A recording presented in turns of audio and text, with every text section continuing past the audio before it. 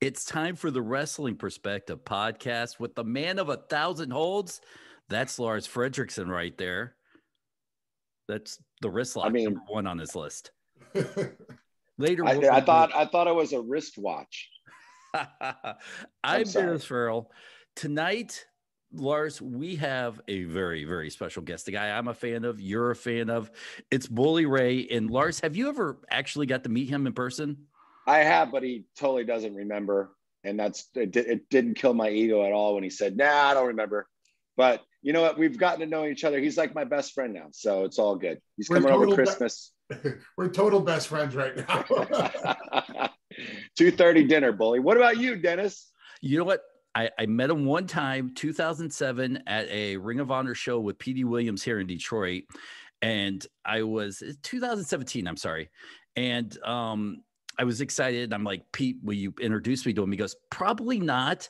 He's a little bit, just know that if you come across him, be very careful. I said, absolutely. So we walk into the arena and he's sitting there and he goes, Petey, what's up?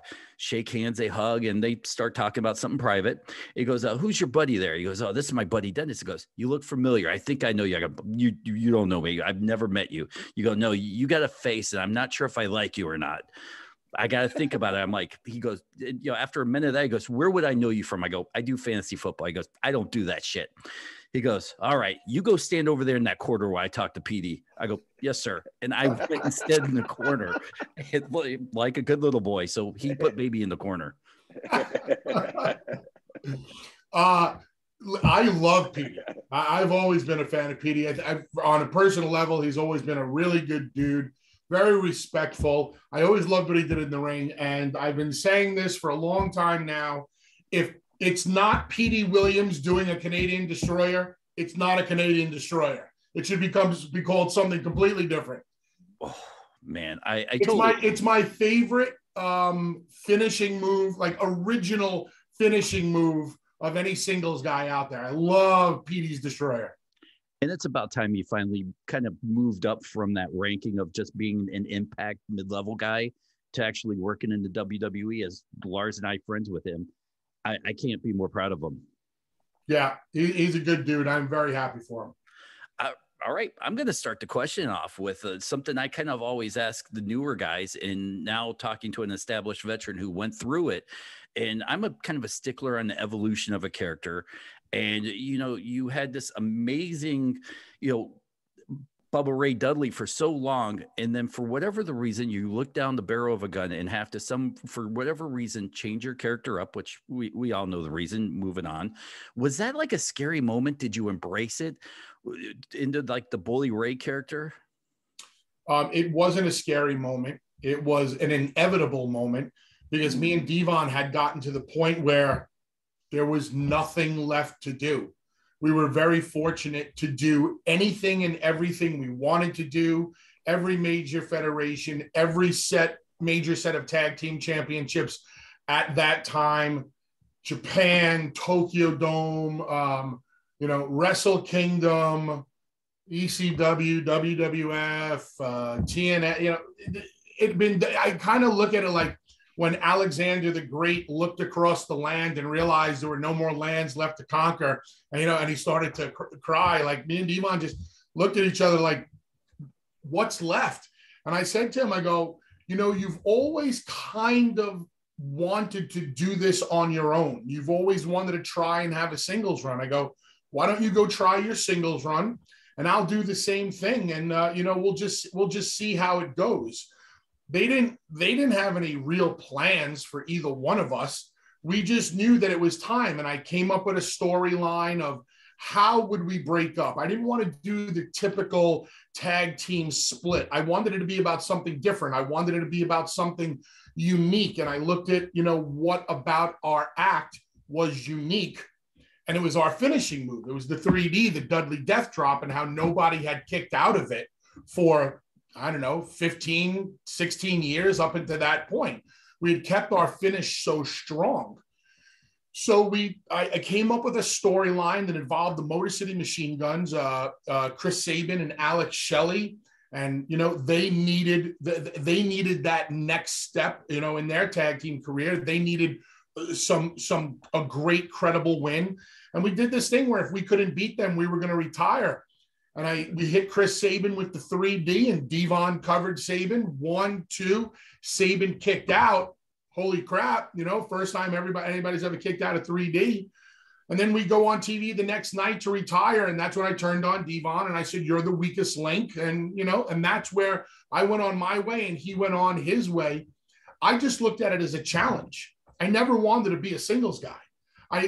When as a kid watching Gurria and Martel and the Samoans and Fuji and Saito and the Samoans and the Strongbows, I love tag team wrestling. To me, 4 guys were a lot more exciting than 2.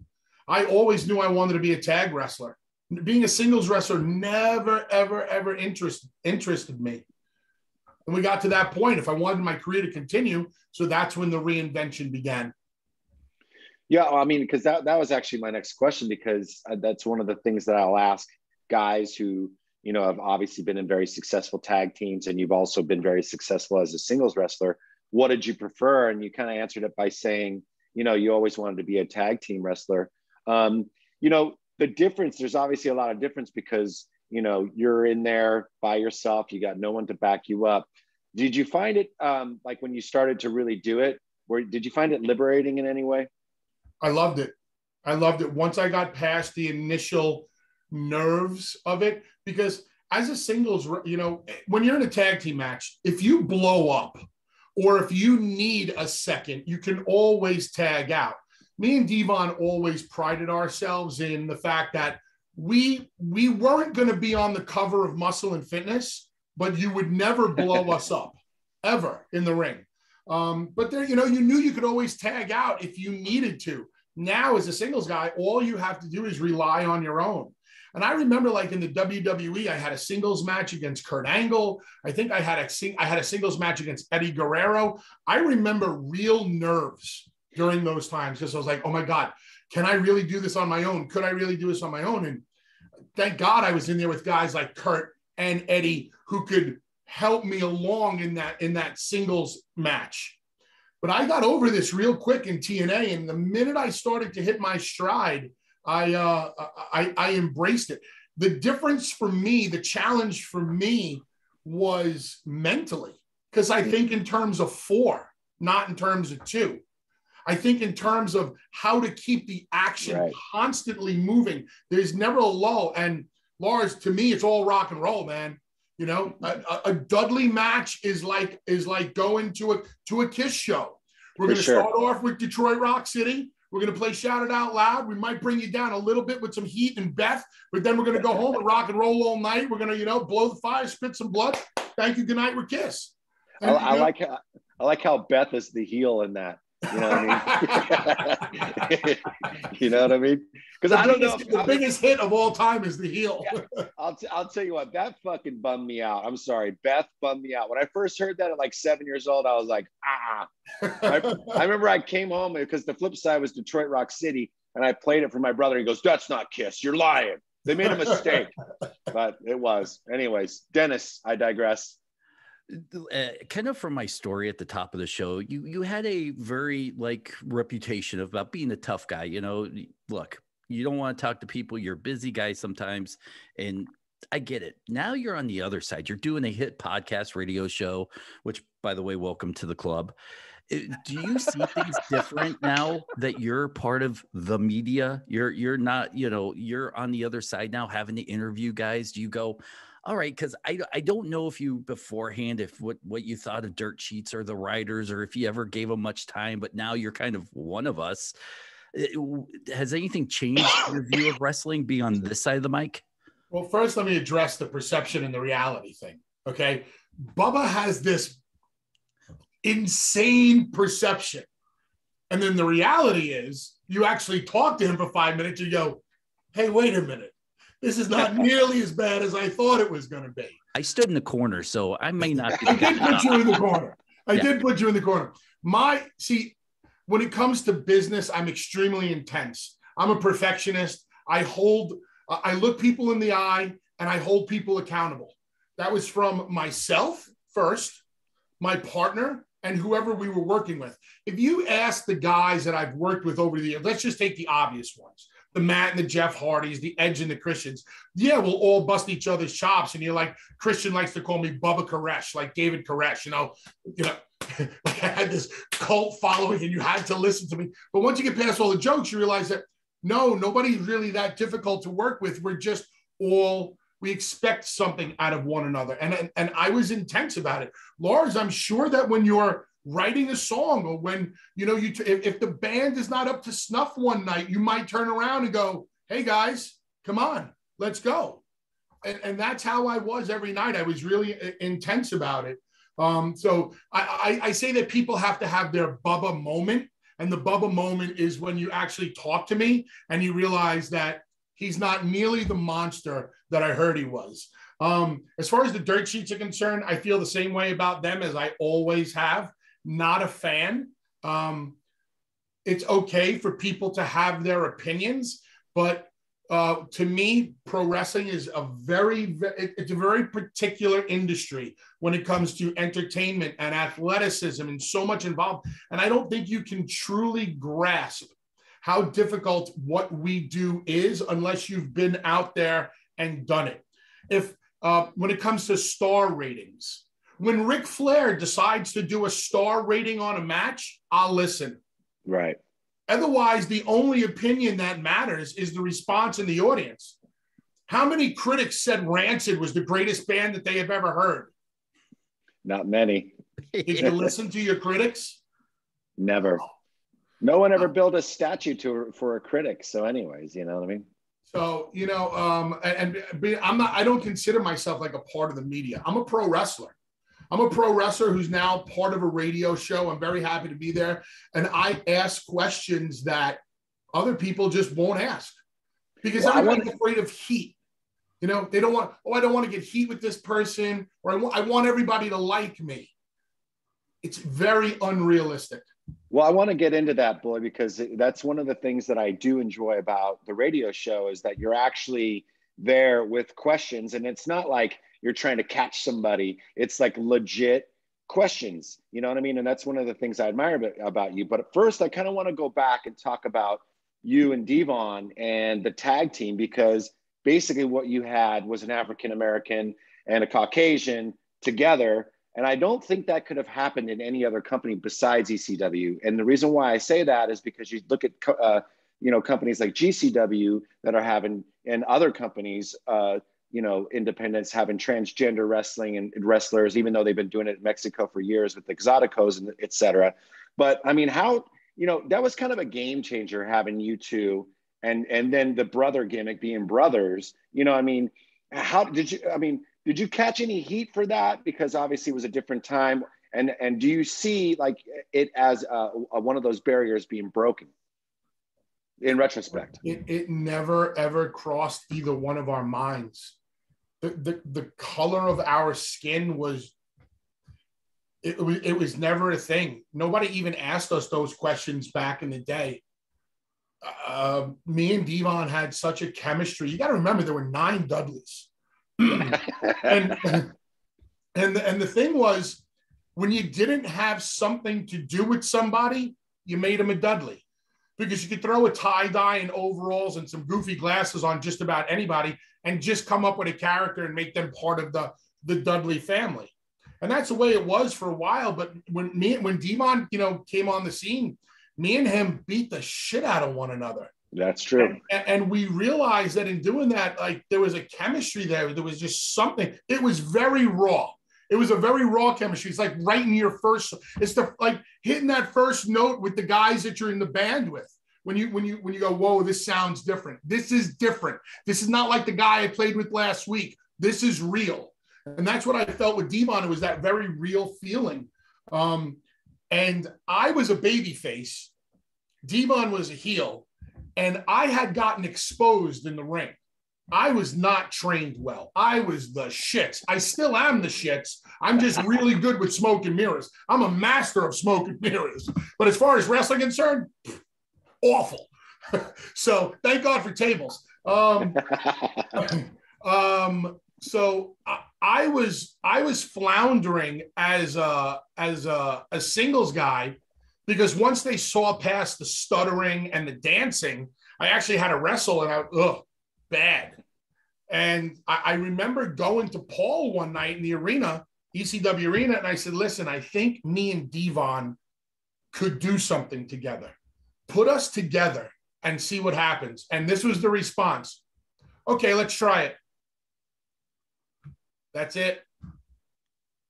And we turned on the Sandman and Spike. And that's it. The rest is history, really. You know what I mean? And anybody that was there that saw that at that time, you know, that was one of the hugest things to happen. So, but when it came to, like, I don't even know if you remember this, Lawrence, but I used to wear a rebel flag bandana. Of course I remember, brother. I remember. It wasn't even like.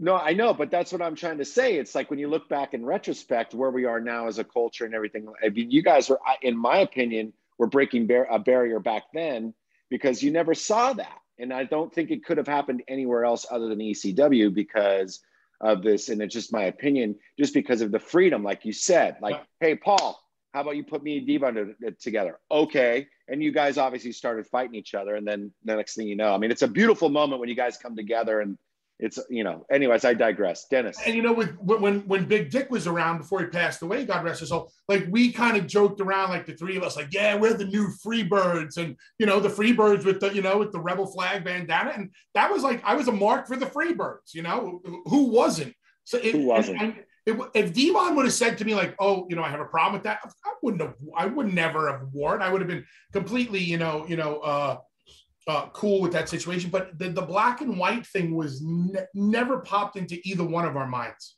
Well, yeah, I mean, I was just thinking as a fan and being presented that, like, these guys are brothers, that was a cool thing for me, because, you know, growing up in a mixed neighborhood, like, you know, my homies were all of different shades and different colors. Yep. And it was just something relatable is all I was trying to say. And I just think at the time it was a very forward thinking moment in professional wrestling, because as we all have been fans forever, I always feel like professional wrestling is like 10 years behind the curve at times. Sometimes. Yeah.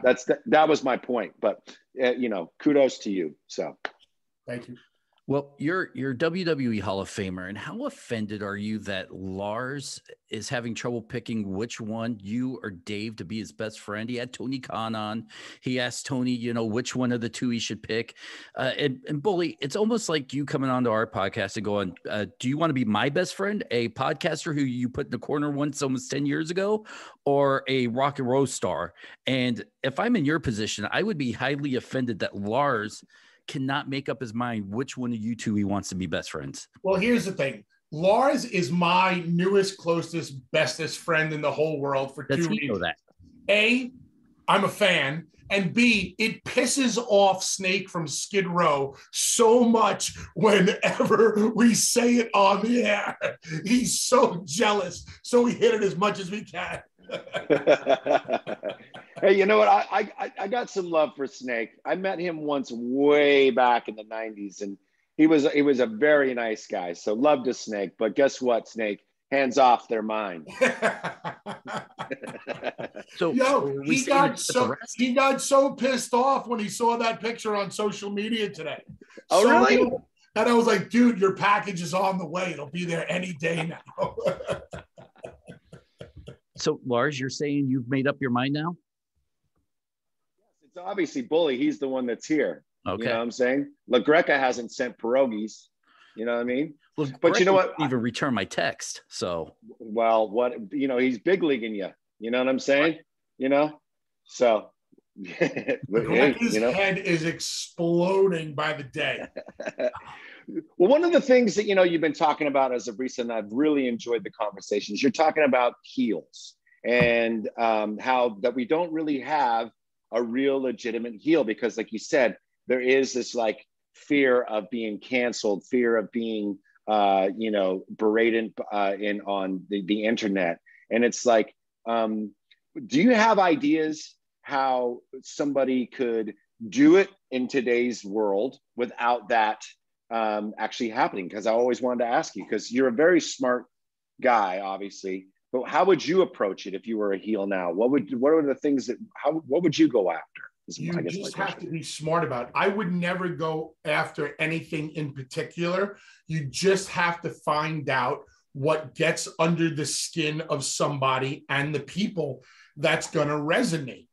It's not about burying the town, or it's not the old school easy things to go after. But there are ways, and you got to sit there and you got to think about it. You have to figure out how to push people's buttons, and pushing people's buttons is something that always came very easy to me. I will go places that most people wouldn't. Here's an example, and I think you've heard me talk about this on Busted Open. Eddie Kingston, right? Mm-hmm. Everybody loves Eddie. Everybody's behind Eddie. Eddie's very real. He's very raw. He wrote that piece on social media talking about his anxiety and his fears and everything that he went through. It was a beautiful piece, wasn't it? Yes, it was. Mm-hmm. I would eviscerate him for that.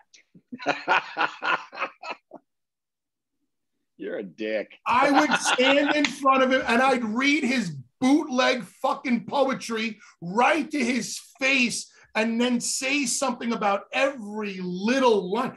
Pick the pieces out of it where I can stick the knife in, twist it, and then throw salt right on the wound. Right. You take that because it's real. It's not made up. It's not canned heel heat. Here's a guy who sat down and brought it all to the forefront. He couldn't. It's kind of like writing a song, right? An emotional song. And it just comes out of you and it flows, and the lyrics flow on the paper, and it moves through your fingers on the fretboard. That's what he did. Yeah. Now, how do we turn that around? Things like that. It's only a matter of time, but before your boy fucks all the AEW fans the same way he fucked WWE fans. Am I being serious? No. But I go right after that. Right. There are so many, and there's ways to do it, like the UFC thing, and obviously we're talking about Punk right now, and I'm talking about how you go for heat. You take aspects that people really believe in, really buy into, and then you say it with such conviction, such malice, with just bad intentions, that people are forced to believe you. It's not rocket science. No. And it really is about tone. It's about inflection. It's about eye contact. And it's about never sounding like you're cutting a pro wrestling promo. Right. I mean, do you agree? Do you disagree? No, I 100% agree, because like you said, as far as the Eddie Kingston thing, just because I always kind of think about those things, I would have went after him. Well, maybe you don't have any money because you need to spend all your money on a therapist or whatever the fuck, like you would go after these little things. I really honestly, and I'm going to say this here, but they broke up. I felt like they could have kept going with the Punk and Kingston thing, and that would have been way bigger, but that's just my opinion. Because there was so much left unsaid. You know what I mean? And maybe they're going to get to it at the end. I don't know. I'm not a wrestling promoter, but that could have. I mean, I could have seen, like that old was it a Memphis thing when? No, it was Jim. No, wait, was it Jim Crockett when? Oh shit, I'm gonna think about it. But he brings Jim Crockett out there. Tony Khan could get into it. I don't know. I mean, there were so many things that I was like, wow, they could really revisit this and bring this to a whole new level, but they moved him on to MJF, whatever. But I kind of feel like we missed out a little bit with him and Eddie Kingston. But, you touched on something about the kind of the cancel culture. Is there anything wrestlers can look at from like stand-up comedians who somehow seem to be, for the most part, immune to the stand-up culture, where they can get on stage and say what they want, all in the era of, it's entertainment, we're just trying to be funny? Is there anything like wrestlers can learn from that, maybe to bring back the old-fashioned heel and escape the cancel culture? The only one who's doing that right now is MJF, and he's getting right to the edge, and he's getting away with it. I think he's getting away with it because the AEW fan base doesn't want to jump on social media and do anything to cancel him because he's an AEW guy. He's one of the pillars of the company. He's an up and coming, homegrown guy. So they're not going to dogpile on the rabbit. Mind you, if MJF said the stuff that he's saying now in the WWE, there would be massive backlash. I mean, let's take a tiny, tiny little thing that he said. Is it polite to call women rats in today's day and age? No. Look, you guys don't even want to answer. You don't even want to go near the question. Well, no, I don't give it. Honestly, but he's getting away with it. Yeah, but I don't really give a shit about all that stuff. It's like I'm from a different generation, though. So it's like for me, it's like watching the coddling. It's like I don't really want my wrestling to be part of that whole woke thing. I mean, it's like there's got to be a sacred place, and that's comedy and entertainment. It has to push buttons in order to get a reaction. And if everybody's doing the same fucking thing, walking on eggshells, you're not getting the reaction. Therefore, your product is shit. So it's watered down with vanilla. I totally agree. I mean, I don't think you should attack. I mean, obviously, there's some things that you don't want to do. You don't want to be coming out there with a swastika on your arm, or whatever. But it's like, but I mean, at the same time, it's like I remember seeing Punk at the Cow Palace basically start a fucking riot, just by doing a promo. I mean, Gallows was out in the rings when they were doing the Straight Edge Society. Jericho comes in and literally leaves again because there was so much trash and so much crap and this was a house show, and this is what he was doing. And he was just being a heel, So I don't know. That's just my opinion. And I respect that. I think it can be done today. I think there's a black cloud of fear amongst wrestlers, heel wrestlers. They don't want any backlash. They don't want the heat on social media. You can't be afraid of heat. If you're afraid of it, you're done. I remember, do you remember a gimmick in the WWE called the Un-Americans? Yes. Christian, Lance Storm, and Test, God rest his soul. Right. That was a Vince idea. And Vince was he was ready to just go to the moon with it. And I think the guys were a little nervous about all the heat that they were getting. And I think they voiced their opinion. I went to Vince. I said, give me that heat, please. I want that heat. Lump that heat on me. Let me run with that heat. Now, obviously, the gimmick, the heat wasn't designed for me and Devon, but he appreciated the fact that somebody wanted to embrace it. This industry is lacking real heels. And I tweeted that the other day, Lars. I'm sure you guys saw it. Punk retweets it with a sloth yawning as if like, nobody's going to tell me I'm wrong. Because without Darth Vader, Luke Skywalker is a whiny bitch from Tatooine. Thank you. That's all he is. You need bad guys. And I'm not talking about generic canned bad guys. Never be the bad guy just because the guy standing across from you is the good guy. Be the bad guy because you can command hatred more than he can command love. It goes, the way I look at it, it goes way deeper than typical heels and baby faces, especially in 2021. Yeah. Do you think now that there's a major promotion letting wrestlers kind of be themselves, do their own promos, we're going to start to see a trend where, listen, everything was written out for wrestlers. I feel like a lot of people lost creativity in that aspect where they were protecting their brand and guys weren't allowed to go out there and think for themselves or create on their own. And that's how you can really become a heel or somebody, is when you believe it yourself instead of some guy in a brick room writing it out on paper and you got to go out there and say it word for word.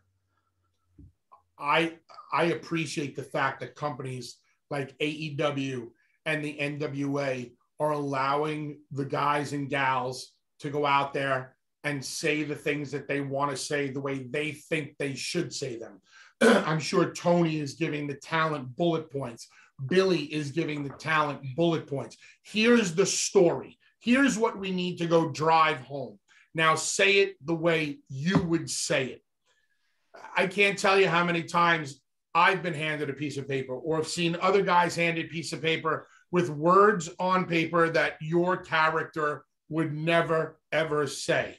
How do you hand Ric Flair a piece of paper with words written on it by some 28-year-old writer who wrote for, like, I don't know, Comedy Central or MTV? You just can't do it, you know? Bro, you're in a punk band. Imagine anybody trying to do that, you know, tell you the songs you could write, the lyrics you could write. Imagine somebody coming to you and going, hey, man, here's your next Rancid song. And by the way, I'm sorry for handing that paper to you, Lars. Yeah, well, then go sit in a fucking corner, Dennis. Anyways. Well, you know, one of the things I wanted to talk about is obviously, you know, the artistic freedom that these wrestlers are actually being able to experience, and they're experiencing it on TV. You know what I mean? So at the end of the day for you, you know, I think you probably had a lot more freedom in TNA, and that's a run that a lot of people don't really, you know, focus in. They always think of you and the Dudleys, but your run, you know, there was pretty significant. And now, did you have a lot more freedom there, obviously, than you did in the WWE, WWF? We had a lot more freedom in TNA, whether it was Team 3D or Bully Ray. I had the luxury of getting to work with Eric Bischoff. Eric was very, very liberal with me. We hit it off really quick. I volunteered to try to save that pay-per-view with Jeff Hardy and Sting. When Jeff couldn't really wrestle that night, he was a little banged up. And I turned to Eric and I said, let me go out there. I'll get you out of this. He said, what? Now this is a frantic moment. He goes, what are you going to do? I said, I'm going to jump Sting. I'm going to lay him out. I'm going to pull out a table, and then I'm going to have him reverse it on me and put me through the table. So at least the last thing that people see is Sting putting me through a table, and you can go off with a moment. And he's like, Eric just couldn't pull the trigger right there. So he said no. But then the next night he came up to me and he's like, thank you so much for even volunteering to do that. I don't know of many guys that would have. And then as we started to get to know each other a little more and start to work with each other, he came to me with an idea. And when I heard it, I cringed, because he said to me, how would you feel about being the leader of a biker gang?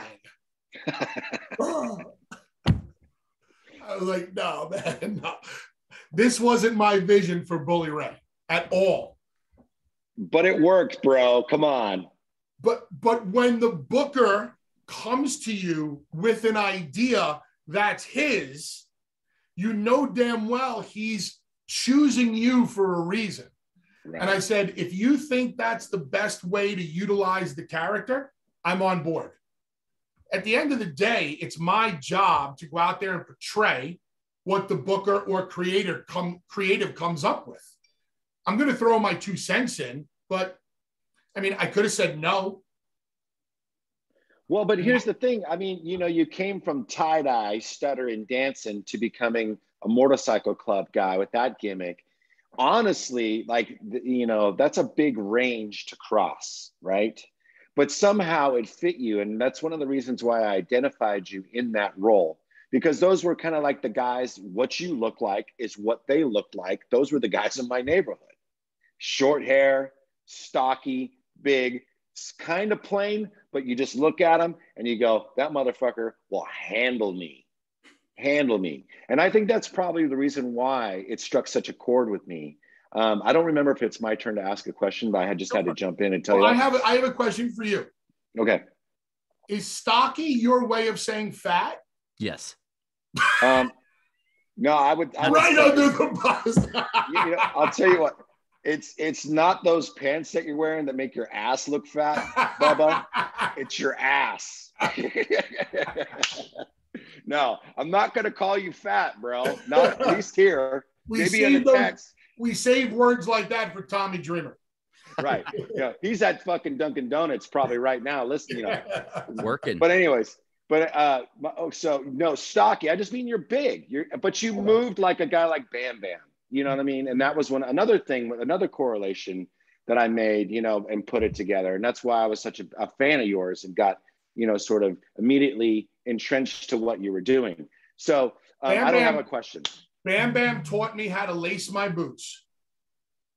There you go. I remember I was in the ECW arena. It's around 96. And whenever I would lace my boots, I would put one leg up on a chair and start to lace my boots. Now, at this time, I'm about 400 pounds. Wow. And, Bammer from the same stomping grounds, Asbury Park, New Jersey, which I'm sure you know pretty well from playing the clubs over there, the Pony, maybe even the Saint. I don't know, maybe. Yep. So he looks over at me and he says, Marcus, come here. Now, nobody calls me by my God-given name. Nobody. And he goes, come here. Let me show you how a big man laces his boots the right way. And he showed me how to stand up and drive my weight down into the boot and then tighten the laces. Because if anything were to happen, the boots are now tighter around your ankles, thus preventing your ankles from rolling. And guys, from that night on, every time I laced my boots, up until, I don't know when this is airing, but this Saturday night in the ECW arena, when I kicked the shit out of Jerry Lawler, every time I lace my boots, I hear Bam Bam's voice telling me, Marcus, this is how a big man laces his boots. But at 400 pounds, would you call yourself stocky? No, that was a fat bastard. Now, you mentioned going out there and wrestling Jerry Lawler. Where are you at in your career now as far as look, everybody who's anybody is going to AEW. You have a great relationship, and I'm not trying to start a rumor here, but your mindset in the wrestling industry, how much you want to go out, how much you want to wrestle, if you even still want to do it, where are you at now that you have a comfy radio gig and, we're working hard for money behind the mic here? I have done everything that I have wanted to do. I have wrestled everywhere that I want to wrestle. There's not an arena on the planet. I'm very, very blessed if I never wrestled again, I'm so cool with it, it's not funny. However, there are certain things that do interest me. Particular stories with particular talents. Not just going to a company and signing a contract and saying, okay, well, you'll be here for a year or 2 or 3 years. And, well, what am I going to be doing? We don't know. We'll come up with something. I'm not interested. If it's a particular person with a particular story, with dedicated television time, then I'm interested. Like this thing with Lawler on Saturday night. When they called me, they're like, do you want to wrestle Jerry Lawler? Yes. I've never wrestled Jerry Lawler. It's Jerry Lawler. To me, it's a no-brainer. Did I ever think that I was going to have a singles match with Jerry Lawler? No. Was it on my bucket list? No, but it's not something I'm going to turn down. So, and it's in the ECW arena. Lawler's history with ECW, it was an immediate yes because it interested me. It moved me. It evoked emotion. If you can't evoke emotion in me, I could care less. I've become so fueled by real, raw, organic emotion that's it for me. Do I see guys out there that I would love to sink my teeth into because I know I could present a certain story, elevate a certain guy? Listen, no matter how over you are in this business, you need somebody at the next level. Right. Who does Chris Jericho have to work with? That's been my biggest complaint right now. I'm not saying that I'm the guy to work with Jericho. I'm just saying, who does Chris work up to? What gets Chris's juices flowing? Everybody needs somebody, just the way Austin needed McMahon. No matter what stage you are at your career, I just think, and especially with a company like AEW, where there are so many guys who need that next level talent. There's only so many Chris Jerichos in that locker room. You know, I think they could be utilizing Christian a lot better than they are right now. Yeah, that's for sure. I mean, to me, that's just a no-brainer. But for me, it has to be, I know of certain talent out there that I could do some really great business with that would draw money and pop ratings. Well, that was, you know, you mentioned something about your bucket list and how Lawler maybe not have been on it, but it's like, here's an opportunity for you to come back and get in the ring with him. Throughout your career, was there somebody that was on your bucket list that you never got to wrestle? Road Warriors. Oh, fair enough. Yeah, that's the no-brainer one. It was the Road Warriors. You know, that's the match we were looking. We were lucky enough in TNA, we got to have a tag match against Road Warrior Animal and Rick Steiner. Mm-hmm. So that was kind of cool to be in the ring with a Road Warrior and a Steiner. We did have some matches with the Steiners in TNA, which I really, really liked. Got to wrestle Eaton and Condrey one night in Florida, but that was a big deal. But as far as bucket list things right now, you know, not really, but there are certain talents out there. I know that, especially on the microphone, especially with the stories that can be told, would generate real interest. And there is a major story sitting right in front of everybody right now in the world of wrestling that is just waiting to happen, and it still hasn't happened. And I can't believe certain people don't see it. It's you signing with the WWE and then getting released again? I never got released. See, that's a dick statement. That's why you stood in the corner.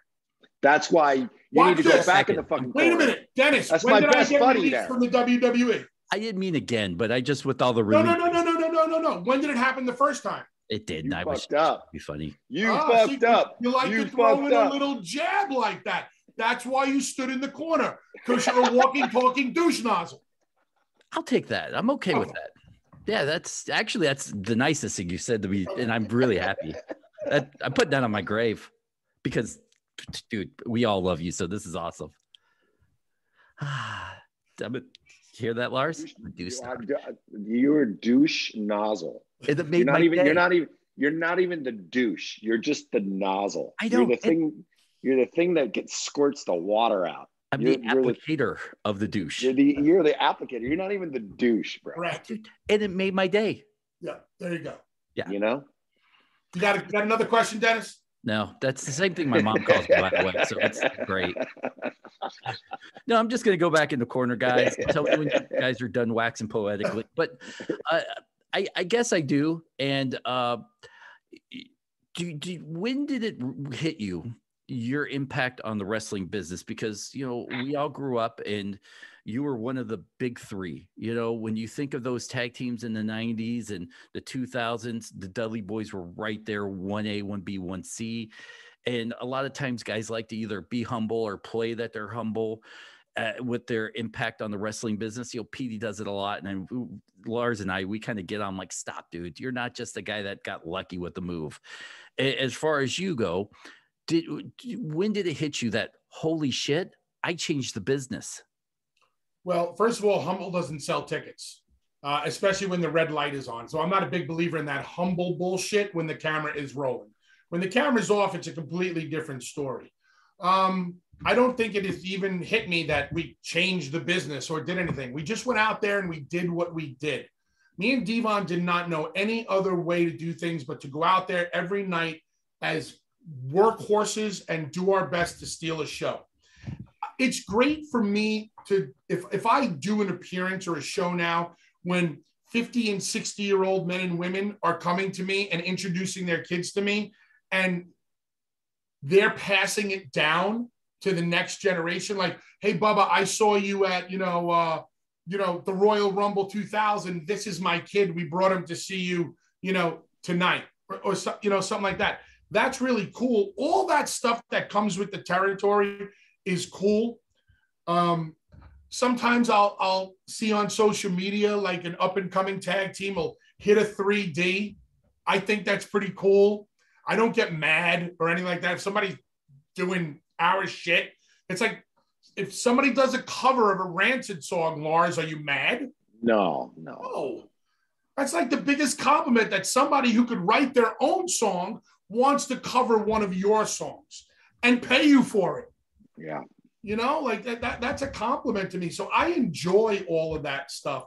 But as far as, you know, hitting me or don't get me wrong, if we get into an on-screen discussion about who's the best, I'll tell you that we're the greatest tag team until the cows come home. And I got the accolades and the gold and the this, that, and the other thing to prove it. That's why on TV, it's like, nah, all bets are off. Well, you know, it's been a kind of a strange couple of weeks for wrestling. I mean, we had, I don't know if you know about this, I'm sure you do, and I wanted to kind of touch on it. You know, we had the wrestler in the ring going after the ref. We had the guy attacking homeboy over there, you know what I mean? And it was all like, and my son actually was the one that explained it to me, you know, what had actually gone down. But like, I mean, do you see this as something that's like, you know, it's just because, was this happening in the business, you know, that people weren't finding out about? Were these types of things happening? Now that we have the internet, it seems like, you know, it's a lot more accessible. But were you ever, you know, in a building where something like this happened besides the New Jack incident? I mean, we started riots almost on a nightly basis. I mean, I can't tell you how many times the cops came to an ECW show because of what we did. The riot dogs were called in.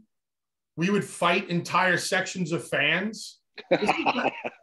This is not made up shit. You're friends with Sign Guy, right? Yeah, I know. He'll tell you. He was right there for it. So a lot of crazy shit went down in ECW, and I don't even really tell the stories anymore, because by today's standards, they sound like completely made up stories. Like, no, that never happened. You never jumped over a guardrail and punched a fan in the face and broke his nose. Well, yep, we did. You know, you never said this. Yes, we did. You know, you didn't have people jumping out of the balcony of the Elks Lodge trying to get to you because you said something about their wife. Yep, that happened. It just doesn't sound realistic, but that's what went on. As far as the guy who did that thing to the referee, I don't know all the details, but from what I do know, that's horrible. Horrible. That's not what part of sports entertainment is that? It's definitely not pro wrestling. What part of sports entertainment is it? It's not. Yeah, you got your 15 seconds of fame, but it was all bad. Yeah, I mean, that's the only reason why I would think that you would do that. You know what I mean? That honestly is to get attention, but or otherwise there's something obviously a little off here, like there was a disconnect or something. You know, like you mentioned New Jack and that one night, the mass incident. I wasn't there. Devon was. I don't know what was going through Jack's mind.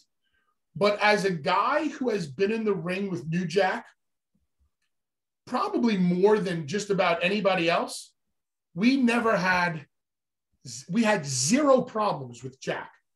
And basically me and Devon, we were Jack's crash test dummies.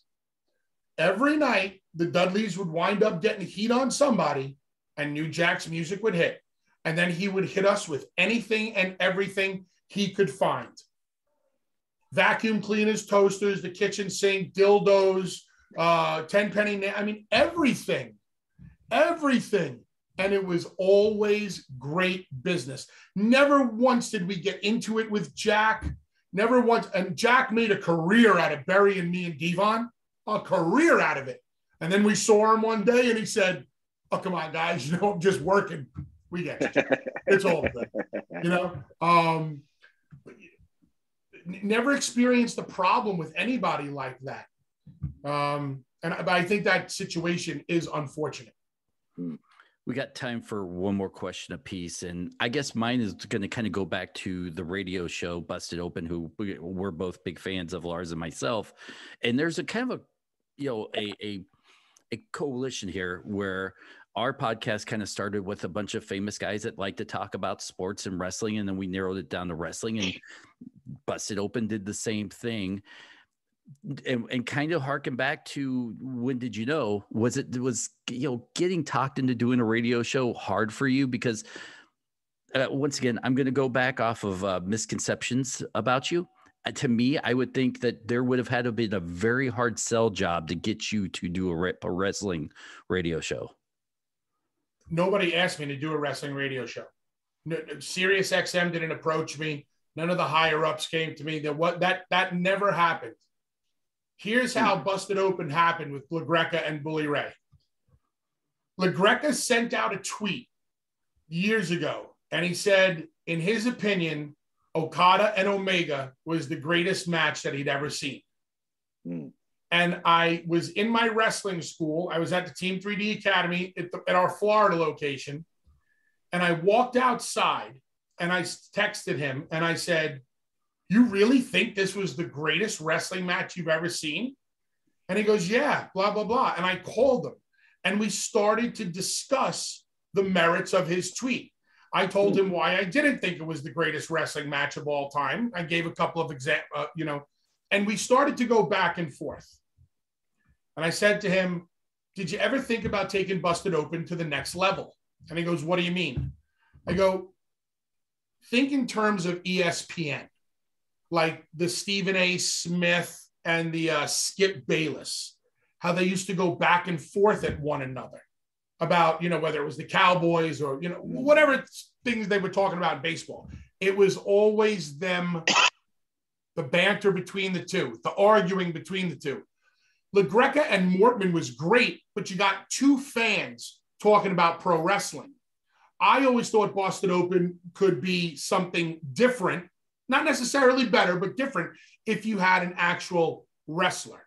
Now you had both perspectives. Now you had the Uber fan and you had the pro, and we could bring it all together. And within, I think, 48 hours, Dave had called Marissa, who's the head of the channel, worked out a deal, and that was it. And that's how it all happened. It was a discussion around Okada Omega. Wow. And here we are. You know what I mean? And I always loved radio. I had a couple of friends, a good friend of mine, Jason Bailey, Buckethead, who's worked in Orlando. He's worked in Tampa, a lot of big markets. Always loved him on the air, jumped on the air with him whenever I could. I was always interested in radio. And I thought Busted Open could be a little bit different. And I always give Dave props, and I give Doug props, because that's their rock and roll band. The Dudleys is my rock and roll band. Busted Open is Dave's rock and roll band and Doug's rock and roll band. And I will always, I always defer to Dave because, hey, you started this, this is yours. I'll give my opinion, but at the end of the day, this is your gig, man. Well, I want to talk to you about music because, I never would I ever think about hearing Venom being played not only on the radio that wasn't like a college radio station, but hearing it on Sirius XM Busted Open as a, bumper music to get you into the next segment. I mean, that blew my mind. So obviously you're very schooled into the 80s metal. I mean, you like Motorhead. I mean, there's obviously that picture of you in a Motorhead t-shirt. You know what I mean? I know your love for Kiss, and I know LaGreca's got his top 10 of favorite Kiss songs. Does Bully Ray have a top 10 Kiss song list? No. I don't have favorites. I don't have top 10s. I don't do any of that stuff. Like LaGreca makes up lists and he narrows them down and he laminates them and he hangs them on the wall. He likes to flip through his lists every day. I don't have any of that. I just know what I like when I like it, and that's it. I'm a rock and roll mark. I love, I like punk. I like metal. I like glam. I can listen to Venom and Slayer. I like it all. Like I could listen to, I can listen to, Welcome to Hell by Venom. And right behind that, Look What the Cat Dragged In by Poison. Right now, you want to tell me to fuck off so bad. No. I mean, but to me, it's like, like my kids like different kinds of like rap music, and, they're schooling me on a bunch of things. And my mind's always completely open for me, it just, if as long as it feels dirty and it's got aggression to it, I'm going to be attracted to it. So whether that comes in soul, R&B, reggae, punk rock, rock and roll, I'm always going to gravitate to it. Is Kiss your all-time favorite band? No. Okay. Kiss is like if I have to put a number on these things, 1 is Motley, 2 is AC/DC, 3 is Kiss. Okay, so at least we got your top 3. And that's what I had to do, because my first album though was Kiss Alive too, and much like so many other kids my age, when you opened it up, it was a life-changing moment. But then my second album, my bad. First was Kiss Alive 2, then it was Back in Black, and then it was Shout at the Devil. Okay. And Shout at the Devil kind of followed the same MO as Kiss, because it opened up and it was the 4 of them. And I became a Motley mark overnight. I could tell you what time those guys took shits. That's how big of a mark I was for Crew. And the thing about it is, it's a good time. When you went to these shows or where you listened to the music, it was always about a good time to me. And growing up in the 80s with hard rock and metal, and then all of a sudden you get smacked in the face with Smells Like Teen Spirit. It all came to a grinding halt. Not that I don't think it's a great song, or some of those songs from the 90s was, but it was very different for me. A lot to get used to. Well, I mean, it's funny that you mentioned those 3 bands, because I kind of feel like that's you as a pro wrestler. And because AC/DC is that brick and mortar, you know what I mean? The Motley Crue is the theatrics, and Kiss is also the theatrics. And I think that anybody who loves Kiss loves pro wrestling. It seems like anybody that I know that likes pro wrestling loves Kiss, and it's probably because of the kabuki makeup, and they look like fucking wrestlers. I mean, let's just be honest. Yeah. But it kind of makes the whole sense, going through tables, the whole thing, the smash and the explosions. So I guess, yes, your top 3 is you as a professional wrestler. How does that make you feel? I feel wonderful inside. I'll tell you one quick story. Okay. I'll leave you with this, because this was a cool moment for me as a pro wrestler and a fan of rock and roll, more specifically Kiss. When we were, before COVID, when we were in the studio in New York City, Gene Simmons came in live in studio with us because he was pushing something called The Vault. He had the Gene Simmons Vault. This is probably 4 or 5 years ago. And we had him in. And, Gene, he's doing a million interviews and everything. And you gotta do and say something to really get him interested. And we were able to get him interested in the conversation. And then afterwards, once he was done, he spent about 15 minutes with us. I said, listen, I know you've heard it all, but I'm going to tell you my story real quick. I said, you're not the only one to perform in front of 100,000 people in this room. So, I get it. I said, but the way I've patterned my tag team, the way I pattern my act, the way I go out there and try to entertain is all based off a Kiss show. Studying a Kiss show and seeing the roller coaster ride you give him. And I gave him the whole how we love to start off with Detroit Rock City and then shout it out loud and rock and roll all night. And I basically explained to Gene that my success as a pro wrestler and what I do out there on my stage, which is a ring, is doing exactly what they did on a stage. And Lars, when I was done telling him the story, this smile came over his face. And I knew he had never heard anything like this before. Right. I said, thank you very much. Very nice. And then I had a Kiss box set. I have it here somewhere. And I wanted to get it signed for my nephew. And I would normally never ask for the autograph. But I told him it was for my nephew, Ricky. And when my nephew gets old enough, I want to give him this box set so he can, get on his path to rock and roll with Kiss. And Gene takes a $10 bill out of his pocket and he signs it for me. And he goes, now, when your nephew buys his first CD or his first album or downloads his first song, I bought it for him. Wow. That's a pretty cool freaking story. Yeah. That is a cool story. So I took the $10 bill signed by Gene Simmons, and it's in the Kiss box set that I'll give to my nephew eventually when he can start appreciating it. Wow. That's very cool. That's very cool. Busted open, got XM Fight Nation. That's one of the only reasons why I have XM right now. Thank you, so much for doing the radio show all the time and keeping me entertained on my drive home. Lars too. Where can people find you? I don't know. Okay. There you have it. Listen, he's at the big and tall, at the big and tall area. Yeah, at the big and tall in the Husky section.